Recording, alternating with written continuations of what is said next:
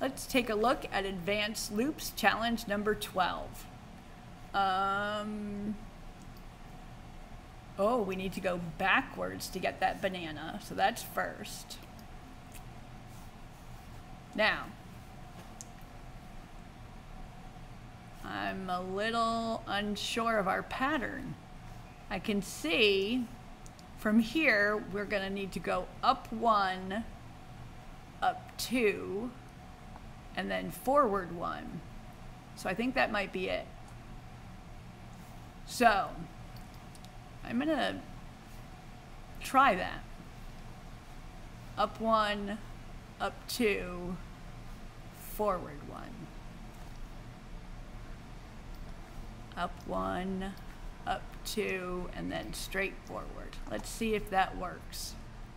I don't normally like to put it straight into a loop like that, but because this one looks a little tricky to me to see everything, I'm going to give it a try. If it doesn't work, I'm going to try it without the loop, but let's see if it works.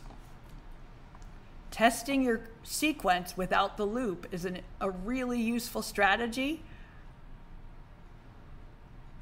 and I almost always do that.